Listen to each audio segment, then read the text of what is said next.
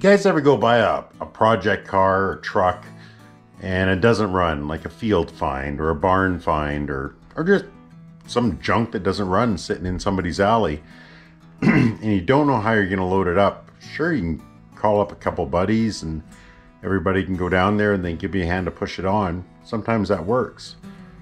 But what if it doesn't? Let me show you what I've been doing over the years. One of the usual things I used to do, not so much anymore, but I used to use what they call a chain fall hoist or a lever hoist, or some people just, it's just almost like a come along. And this one here is 3/4 ton, so what is that? 1,500 pounds or so. So this one it's plenty to pull it, you know, up a trailer. It's just rolling resistance you're working against. You're not trying to suspend it off here, of course. The problem is, you only got, what is it, 3 feet here, maybe 4. So you hoist it on, you get it up a few feet. You run out of this, you got to chalk it up and back it off and reset everything and get some straps and do it again. In fact, I've even done it with ratchet straps. You get a couple ratchet straps, a couple guys, and you're out both working them. You get it up, you chalk it, reset it. It can work. It's slow. It's not great. And it's not a lot of fun. If it's hot out, it sucks. If it's cold out, it sucks. If it's nice out and you're having a couple of beers, hey, no problem. But it's an inexpensive way to do it, that's for sure. Another good way that I've used quite a bit actually is, I don't know if you guys have seen this. This is a drill winch. This particular one is made by Warn Winch. It's a 750 pounder. You just, you simply take your drill and you hook it up to here, tighten it up, and you use your drill as your motor for the hoist. I think this one came with 30 feet of rope. I'm not too sure, I'd have to look it up. But this I've loaded up. I loaded up my panel truck. I loaded up a few C10s, 60 to 66 Chevy trucks, 72 Chevy half-ton. This thing will get them up there for sure.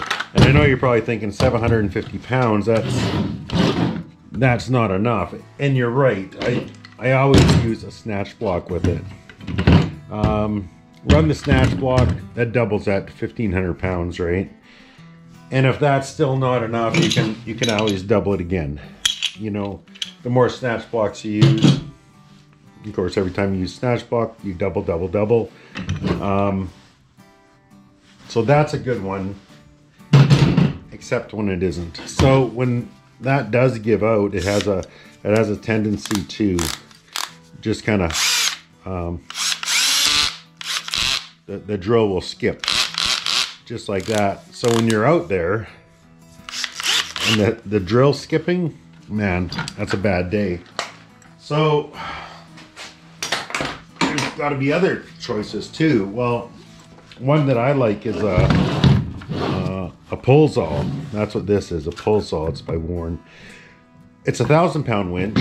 The downside is, you need power. So if you're doing a field find or a barn find, sure, you could bring a compressor or whatever, or a generator. That's not likely. But if you're getting it out of somebody's alley, you might be able to run an extension cord to the house. If it's close enough to power, this will get you there.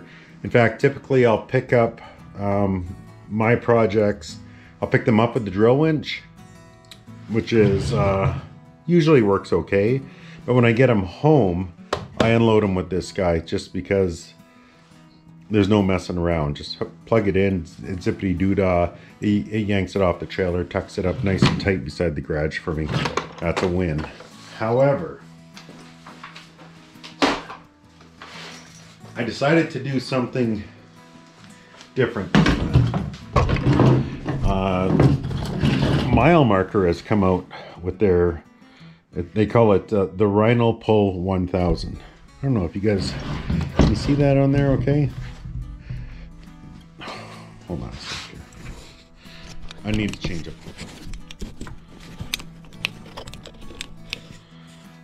So yeah, Mile Marker. Now Mile Marker is a company that's been doing winches for a lot of years. They've been doing military winches for over 30 years. So they're not like new to the market.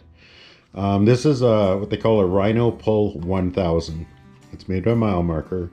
It is a, what is it, a 24 volt, I think it is. Sorry, 25.5 volt rechargeable battery. So this guy is 1,000 pound.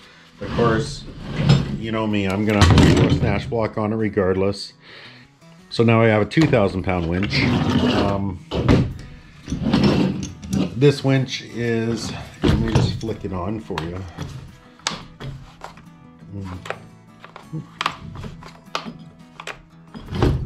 Do I got it on? I got it off.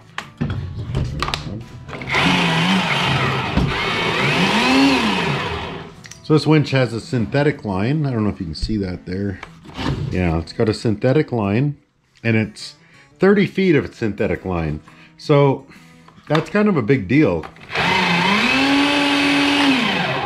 Because while my my Warren Pulsall is nice and handy, you know, I'm close to the house, because it's the same rating. It's 1,000 pounds as well, but it's only got half the length of line.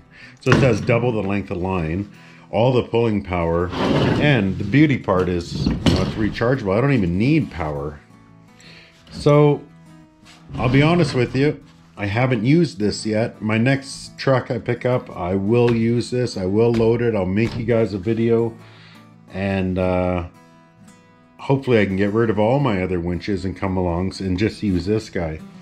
When I'm loading these things up, you know, of course you always want to use a chain. And one of my other big deals is this J-hook. This J-hook's rated at 5,500 pounds or whatever. You can pick this up at Harbor Freight, Princess Auto, Canadian Tire, you know, just about anywhere. It's a pretty common piece. It's nice to hook around an axle, rear axle, and doesn't seem to catch the brake lines, right? Whereas if you put a chain around or a strap around a rear axle, it seems to always pinch that rear brake line. So get yourself one of these guys. It's good to have. Get yourself a nice big snatch block. If you're worried about it still being too much, you can get another snatch block and a pulley to come back, right? And use good hardware, use good shackles, so on and so forth. That's what I do. What you do, I don't know. But I'm telling you, whether you want to spend the money and get something like this, I think that was about 500 bucks. I just got it. In fact, I just unboxed it. Oh yeah, another cool feature about this thing is it actually has a remote control. That's kind of neat. I haven't tried it yet, but yeah, it's got a remote control. So kind of gets you out of the line of fire. Which is kind of a nice feature, to be honest with you. Got a nice long line for it too. I don't know how many feet is on that. Probably 10 or 12 maybe, judging by what I got there. Yeah. So there you got it. That's what I do. That'll be my new go-to. But believe me, I've used that chain fall more than anything else. It works. It's not great, but I'm telling you, it'll work. It'll get you there if you need to. Save a few dollars. Spend your money on the project car. And not how you get them up. But if you're like me and you're doing this a lot, check out the Mile Marker Rhino Pull 1000. It just might be what you need. Hopefully it is what I need. We'll see. I ain't getting rid of anything yet. If you haven't subscribed, think about doing so. And I'll catch you on the next one, which will probably be next week. All right, thanks.